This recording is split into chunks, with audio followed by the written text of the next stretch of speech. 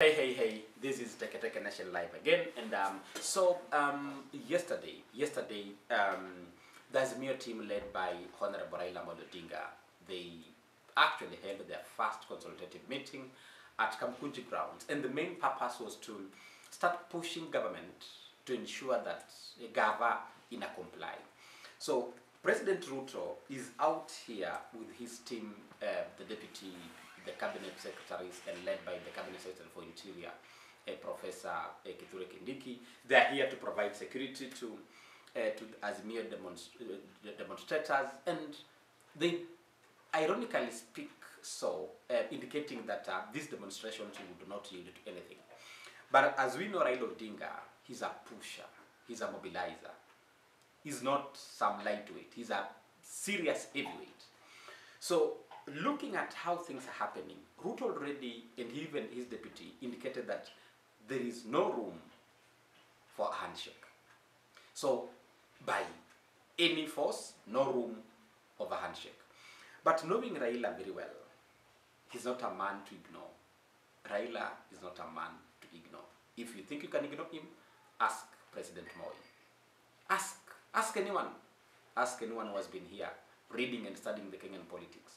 But, so what happened is, at Kamkunji, these guys had a couple of demands. So, and I really, life is tough, I can't cram all these in my head now. But there are a couple of demands these guys put to the president, and they now want the president to take quick action. If not, they will not give him peace. And just to quickly run through the demands that the Azimio team have. One, there is need for the Ruto regime to be put under intense scrutiny and pressure by Kenyans to be forced to return the people's agenda, which the regime has discarded. That's the first demand. The second one is that the Ruto administration be pressurized to institute measures to reduce the cost of basic commodities. This is the second demand. They want the cost of basic commodities to come down. The third demand is that the Ruto regime must restore the school fee subsidy. So for both, in secondary schools, they want the school subsidy to be restored soonest possible. They have a fourth demand, which is that the Ruto regime to be made immediately to restore and enhance subsidies in the area of social safety in the form of cash transfers to the elderly. So this is the fourth demand. The fifth demand is that the Ruto regime be pressured and be made to institute discipline, order and clarity in the ranks so that Kenyans can have clarity on critical policy issues, failure to which Kenyans will be at liberty to disobey the incoherent roadside declarations. The sixth one is that the Ruto regime be pressured to embrace the rule of law, especially tumeona cases whereby the Azimio team claims that the Ruto team, the Kenya Kwanza team, pocket the judiciary. Now, you've seen the president attend a couple of events, the judiciary, and so there are allegations, there are claims along the streets that the judiciary perfectly pocketed. The third one is that in strict adherence to the constitution and the rule of law, Ruto be pressed to take steps to ensure that the composition of the civil service reflects the ethnic, regional, religious, and gender diversity of our land.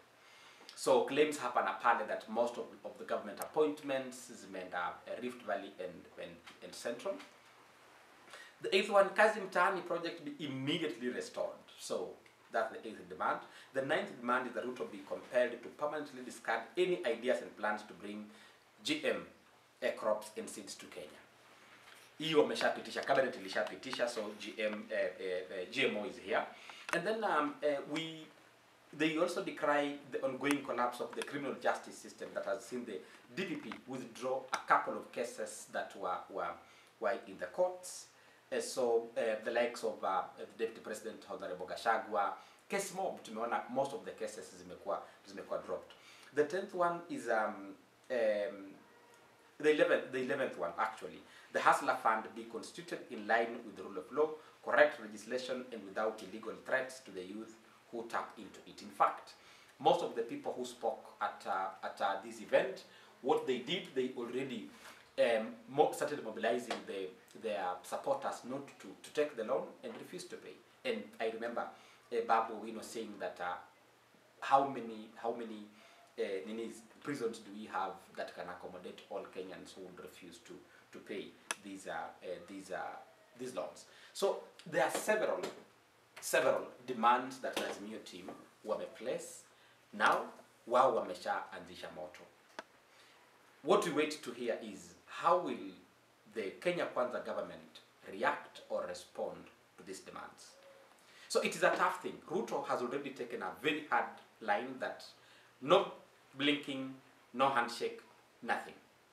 Raila is clearly taking a very hard stand that for him, if these demands are not met, the 11 demands that I have read for you, if they are not met in totality, then President Ruto will not have peace. What we can only do is to wait and see who will blink first. These are two hardline politicians, very experienced, very powerful, with huge support base across the country.